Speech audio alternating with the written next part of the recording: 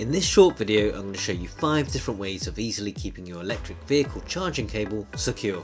Sound good? Let's check it out. One of the most important accessories to any electric or plug-in hybrid car is its portable charging cable, which is required, as the name suggests, to charge and replenish those electric miles. Charging cables are relatively expensive and easily portable, and are therefore highly vulnerable to theft and vandalism. Often a simple method of securing the charging cable will be enough to deter opportunistic attempts to steal or disrupt it. A padlock is a cheap, quick and easy way to secure your charging cable, and there are a few ways of doing this. The padlock can be used with Type 1 connectors and pass through the hole in the cable's trigger, which will stop it being depressed and removed from the car. If, like on this Mitsubishi Outlander PHEV, you have a towing loop at the bottom of the rear bumper, you can use this to secure your charging cable using a padlock like shown. Alternatively, you can fix a wall ring anchor and again secure your charging cable using a padlock. If out and about, you can secure it in a similar way to any nearby bollards in the parking bay.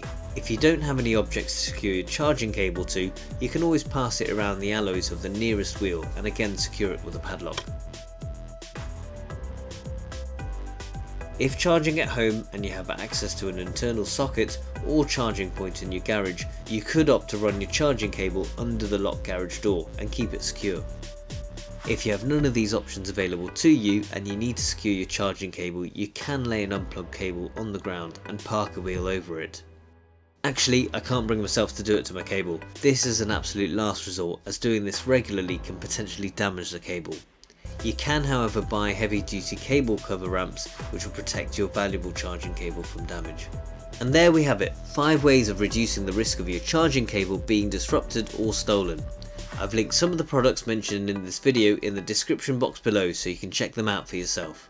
If you found this video useful, please do like it and subscribe to our channel to keep up with new content we'll be uploading. Thanks for watching, see you next time.